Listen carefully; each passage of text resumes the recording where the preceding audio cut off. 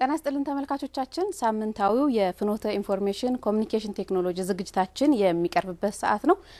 እንደተለመደው ዛሬም የተለያዩ መሰናዶዎችን ወደ እናንተ ልናደርስ ዝግጅታችን አጠናቀናል። ቀዳሚው ታዲያ መረጃ ቴሌኮም ነው።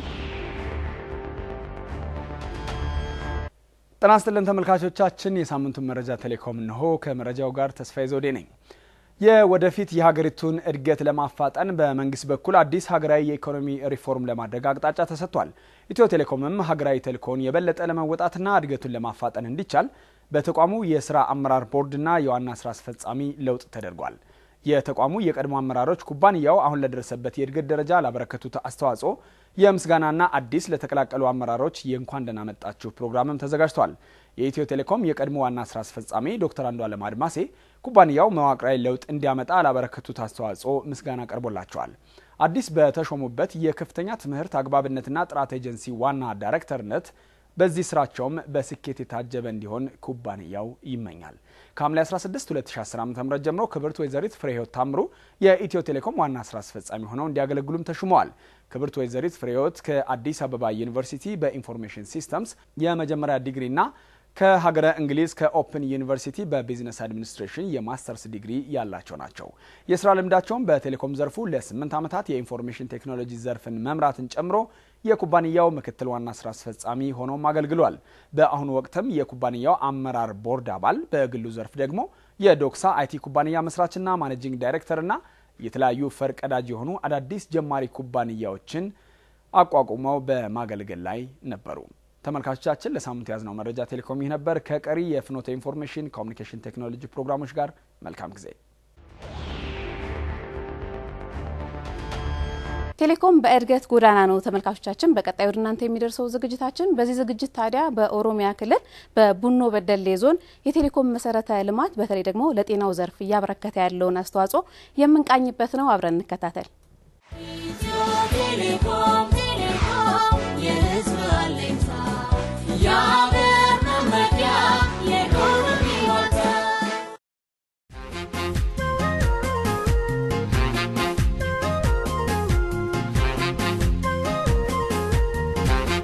የሾቤ ጤና ጣቢያ በቡኖ በደሌ ዞን ከበደሌ ከተማ 10 ኪሎ ሜትር ርቀት ላይ የሚገኝ የጤና አጠባበቅ ጣቢያ ነው።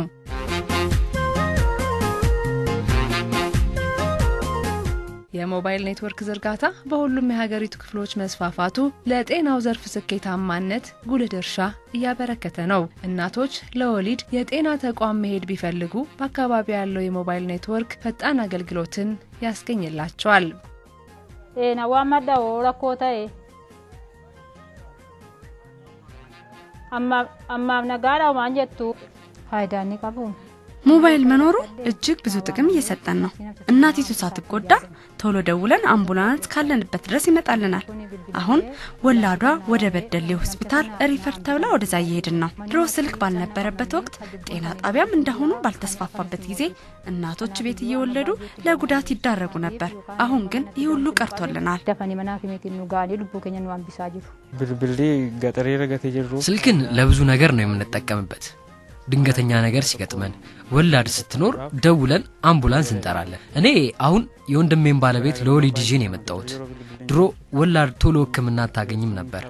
አሁን ኔትወርክ በመኖሩ ቶሎ ደውለን ሐኪም ቤት በመምጣት አገልግሎት እንድታገኝ ያደረግን ነው። የሕክምና አገልግሎቱ በጤና ተቋሙ አቅም ብቻ የማይፈታ ሲሆን ወይም ለተሻለ ሕክምና ከፍ ወዳለ የጤና ተቋም መሄድ የሚያስፈልግበት የሕክምና ሂደት ሲያጋጥም ባለሙያው ወደ ወረዳው የጤና ተቋም በመደወል እናቲቱ የተሻለ ሕክምና የምታገኝበትን ምቹ ሁኔታ እንዲኖር አስችሏል።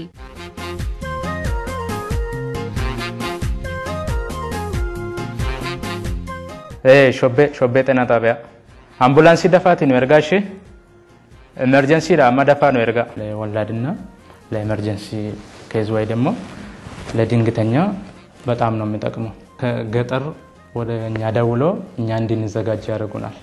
መድኃኒቶች ኮመንቶች ሁሉንም ማዘጋጅተን እንጠብቃቸዋለን። እኛ ጋር መጥቶ ደግሞ እዚህ ካቃተን ቶሎ ደውለን ለአምቡላንስም ያው ቀይ መስቀልም አለ ልካቸዋለን ማለት ነው።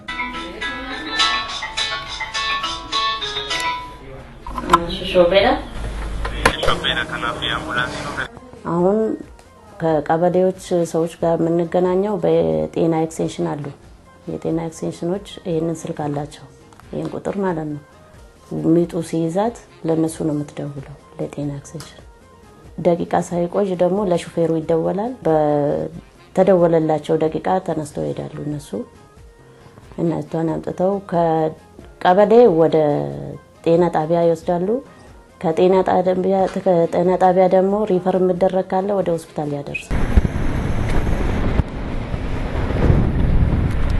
ያቺ ሴት በምን ሰዓት ሚጥ ይዟት በምን ሰዓት ጀምሯት ሚጥ እንደያዛት ያንን ለመለየት ላሱ ለመድረስ እንዲያመችን እቺኛውን አውርደን እቺኛውን ደግሞ በምን ሴኮንድ ውስጥ ነው ያቺ ደርሰን የምንገላገላት ወይም ደግሞ ህይወቷን እናተርፋለን።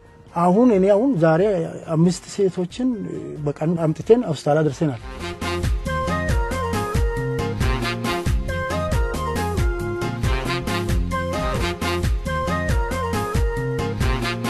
በደሌ ሆስፒታል በ2003 ዓመተ ምህረት የተቋቋመ ሲሆን በተመላላሽ ተኝቶ ህክምና፣ ቀዶ ጥገና፣ እናቶችና ህፃናትና ሌሎች የህክምና ዘርፎች ላይ የቡኖ በደሌ ዞንና አዋሳኝ አካባቢዎች የሚመጡ ከ1 ሚሊዮን በላይ ተገልጋዮችን የማስተናገድ አቅም አለው።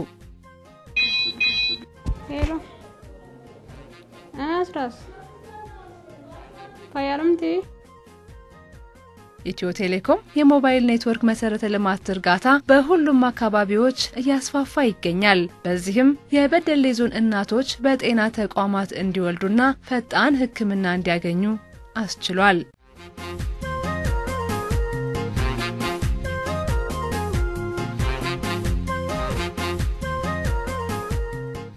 ጤና ጣቢያ ትጭንፈደ እኔ ከጤና ጣቢያ ነው ወደዚህ ተላኩት። ካሁን ቀደም የስልክ አገልግሎት ባለመኖሩ እናቶቻችን ተጎድተዋል። አሁን ግን የጤና ተቋም በመስፋፋቱ የሞባይል ኔትወርክ ዝርጋታ በመኖሩ ከባለሙያዎች ጋር ተደዋውለን አምቡላንስ መጥቶልን በጤና ተቋም መውለድ ችለናል። የሞችራ ያዳምተ ልቡን ሰከታብት እንደርቦቹ ልጅሽ ሆስፒታል ገብታለች እንዲሆና ብላ ስትለኝ ወዲያው መኪና ፈልጌ ሲደረስኩኝ ግን ስልክ ባይኖር ኖሮ ጥንታ እንገናኝ። በዚህ ስልክ ብር ያንሳል ጥቅሙ ግን ትልቅ ነው ብዬ ነው ገመታው። አሁን ስልክ በመኖሩ ብዙ አገልግሎት እየሰጠነው ለምትይኛ ጋም ቢሆን ወደ ገጠርም ቢሆን በስልክ ወዳኔ ይደወላል። ሲደወል ወዳኔ አምቡላንሱ ይቀርብልናል። ለዚህ በጣም ደስ የሚል ጊዜ ነው። ለምሳሌ እንደኛ ሆስፒታል ጀነራል ሆስፒታል ነው። ጀነራል ሆስፒታል ቢያንስ ወደ 10 ምናምን የሚሆኑ ሄልት ሴንተሮች ናቸው ወደዚህ በሽተኛ ሪፈር የሚያደርጉ ወላድ እናትን ሪፈር የሚያደርጉ ማለት ነው።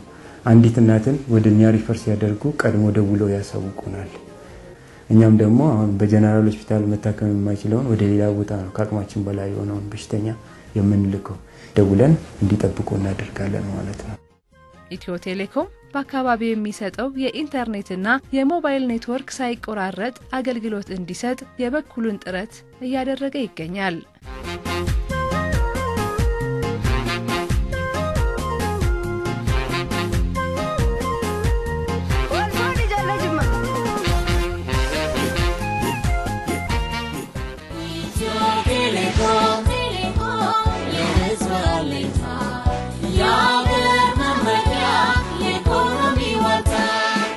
በመከታተል ላይ ያላችሁት ሳምንታዊውን የፍኖተ ኢንፎርሜሽን ኮሙኒኬሽን ቴክኖሎጂ ዝግጅታችንን ነው። share.com ስለተባለ ድረገጽ በቀጣዩ የቴሌኮምና ቴክኖሎጂ ዝግጅታችን እንተዋወቃለን። አብረን እንከታተለው።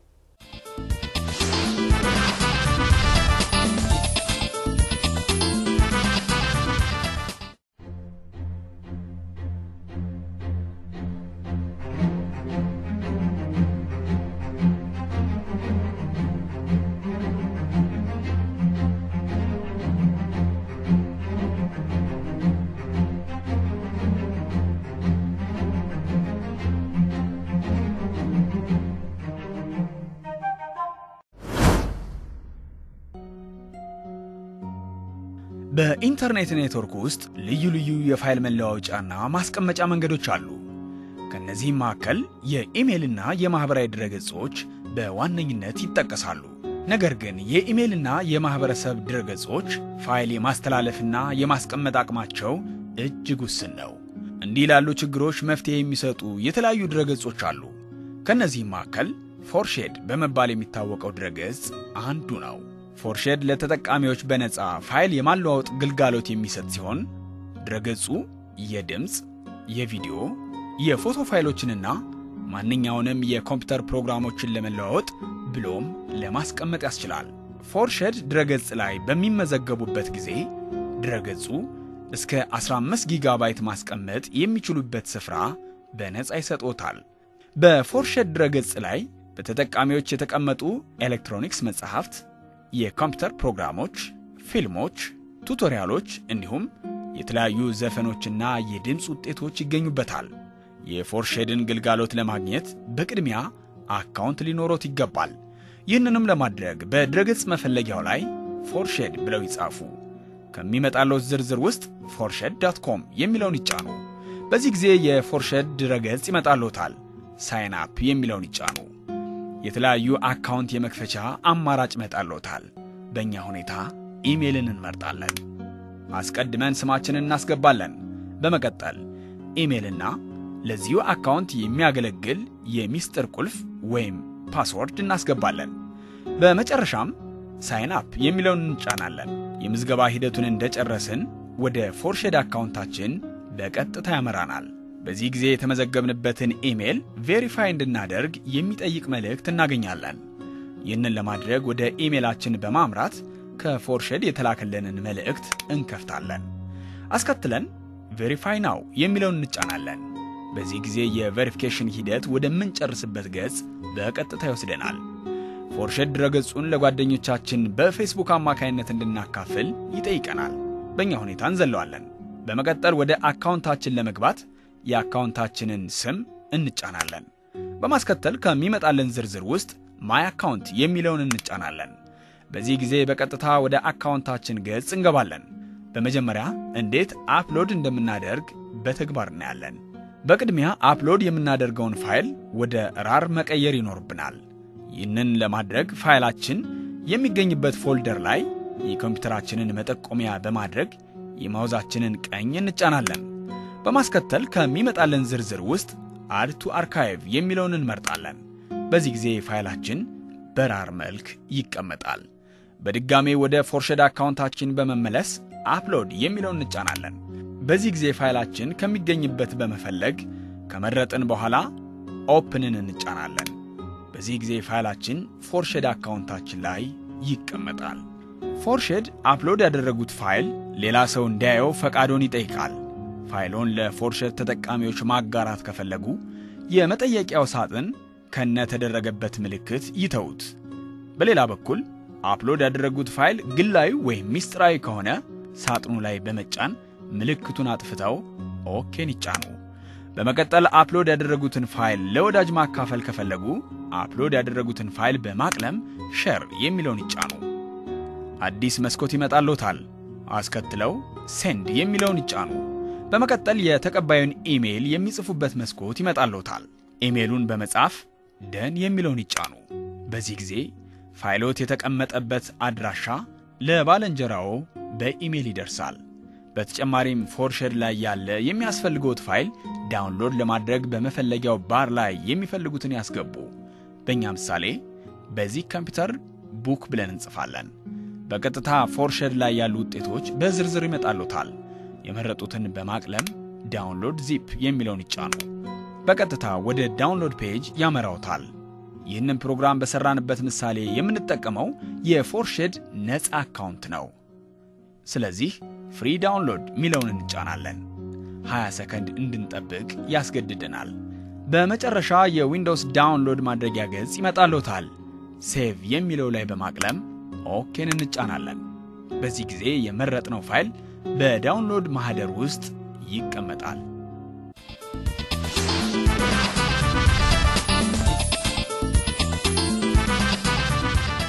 አይ.ሲ.ቲ ሀገር አቀፍና ዓለም አቀፍ የተሰኘው ዝግጅታችን ነው በቀጣይ ወደ እናንተ የሚደርሰው። በዚህ ዝግጅት ታዲያ የድሬዳዋ ከተማ አስተዳደር የአይ.ሲ.ቲ ተጠቃሚነትን የሚያስቃኝ መሰናዶ ነው ወደ እናንተ የሚደርሰው። ወደዛው እናምራ። መረጃ የቴክኖሎጂ እርምጃ ለአገር ለሕይወት ድጋፉ የማይተካ ነው ትርፉ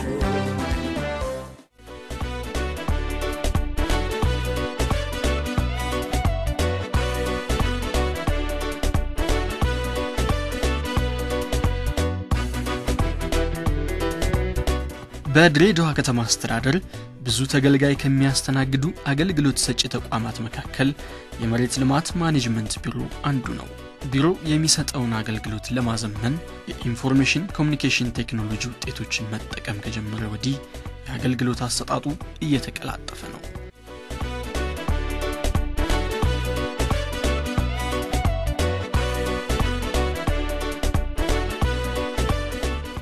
በቢሮ የተቀናጀ የመሬት መረጃ ስርዓት ዝርጋታ ወይም የካዳስተር ቴክኖሎጂ ተግባራዊ ከሆነበት ጊዜ ጀምሮ በአገልግሎቱ ላይ መሳለጥ እየታየ ነው። የመሬት መረጃ በአግባቡ ተመዝግቦ ሲስተም ላይ በመስፈሩ ተገልጋዮች ፈጣን አገልግሎት እያገኙ ነው። በዚህ በካዳስተር ሲስተም ላይ ለስራው ቅልጥፍና የሚሰጠው እሱ አንደኛ ምን ታስለካለ ሲስተም ላይ ይገባል። ሲስተም ላይ ከገባ በኋላ ቀጥታ እዚህ ጋር መጣ ቦታ የቱ ጋር እንደሆነ ሲስተሙ ላይ ያሳያል። ከዛ ከሲስተሙ ላይ ነው ካርታ ራሱ ፕሪንት የሚደረገው። አሁን ለምሳሌ በየቀበሌው እየዞሩ የሚለቀም ሲስተም አለ፣ በጂፒኤስ የሚወስዱት አለ። ያ ምንድነው ሲስተም ላይ ዳውንሎድ ይደረግና እያንዳንዱ አካባቢው ድሬዳዋ ምን ትመስላለች፣ የትኛው ቀበሌ ስትሄድ ቦታን ቀበሌን ትነግራለህ፣ ቦታ የቱ ጋር ነው ኮድ አለች፣ ኮዷን ትነግራለህ፣ ቦታ በቀጥታ ሲስተሙ ላይ ታይዋል። ዳይሜንሽኑ ምን እንደሆነ ወዴት እንደገባ ወዴት እንደተላለፈ የድንበር መተላለፍ ካለው እዛ ላይ አጀስት ተደርጎ ሲስተሙ ላይ ታገኛለህ። ሲስተሙ ይሄ ነው ጠቃሚነቱ። ጥሩ ለውጥ አለው። ሰዎች ደንበኞች በደንብ ይስተናገዳሉ። እኔ ብዙ ጊዜ እዚህ ደንበኛ ነኝ። ያው እንትነናለሁ ጥሩ ነው። አሁን ያለው መስተንግዶ ጥሩ ነው። በኮምፒውተር ከሆነ በኋላ ጥሩ ነገር ነው ያለውና ሰዎች ቶሎ ይስተናገዳሉ። ካርታ ለመውሰድ ምን ለማለትም ከአንድ ሳምንት በላይ ምናምን የሚፈጅ ጊዜ የለምና ጥሩ ነገር ነው ያለው። ጨረታም ሆነ እዚህ ካርታ ስራ ላይ ተቸግረን ነበር በፊት 6 ወር ምናምን ይፈጅብን ነበር። አሁን ይሄ ሁሉ መልካ ስንጨርስ 3 ወርም አልፈጀብን። ወዲያው ነው ድንጋይ አገልግሎት ወስደውም ቦታውን ያስረከቡ። እዚህም ካርታ አሁን ትመራልኛለች። አሁን ተሰርቶ በአንድ ቀን በ3 ቀን ነው የሚሄደው። 1 ወር ምናምን ይፈጅብን ነበር ከዚህ በፊት። አሁን 3 ቀን ነው ይዘን የምንሄደው። ጥሩ አገልግሎት ነው እናገኘው።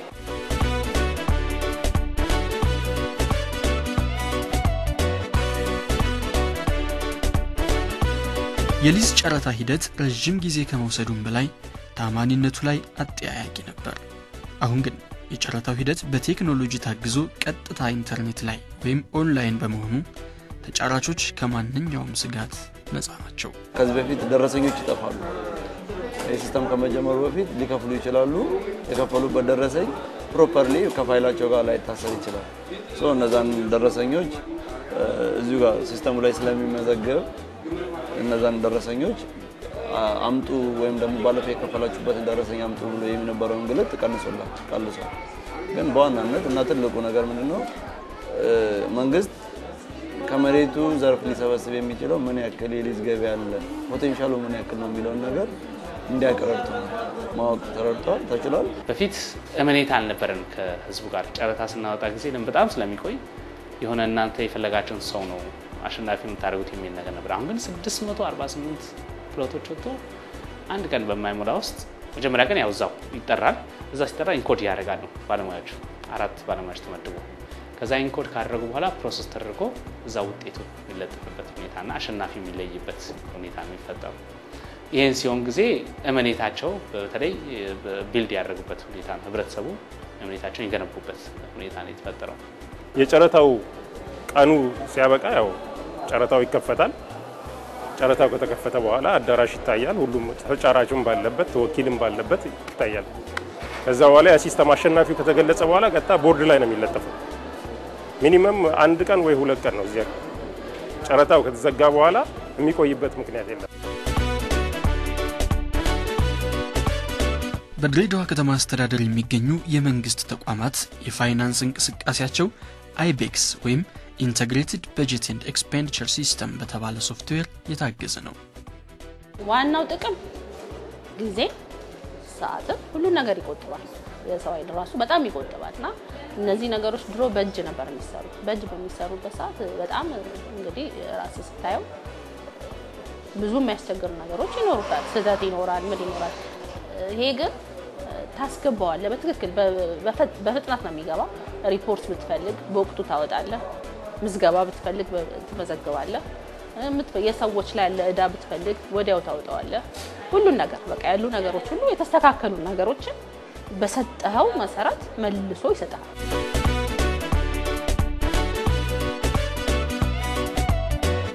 በከተማዋ አገልግሎት በመስጠት ላይ ያሉ የቴክኖሎጂ ውጤቶችን በአግባቡ ለማስተዳደር ዘመናዊ ዳታ ሴንተር ተገንብቷል። ሁሉም አፕሊኬሽኖች ወይም ሲስተሞች ወይም ስርዓቶች ዲፕሎይ የሚደረጉት እነዛ ላይ ነው። ከዛ በተጓዳኝ ደግሞ የመጠባበቂያ ዳታ ማዕከል ይሄ ዳታ ቢጠፋ ቢቃጠል ሌላ አደጋ ሰው ሰራሽም ወር ደግሞ ሌላ አይነት አደጋ ቢመጣ እንደ ሪደንደንሲ ባክአፕ ዳታ ሴንተር የምንጠቀምበት የሲስተሞቹን ባክአፕ ዳታ ሴንተር አለ ማለት ነው። የድሬዳዋ ከተማ አስተዳደር በቀጣይም ሌሎች የአገልግሎት መስኮችን በቴክኖሎጂ ለማስደገፍ አቅዶ እየሰራ ይገኛል።